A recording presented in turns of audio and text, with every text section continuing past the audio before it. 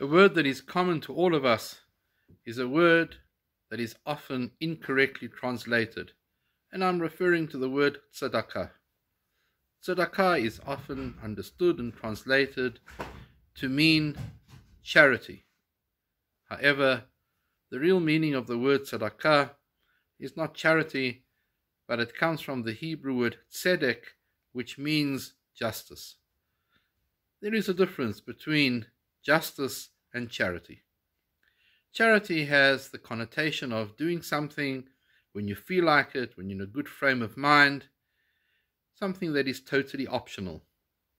Justice, on the other hand, is very different. Justice means that this is an obligation, something that we have to do, whether we're in a good frame of mind or not.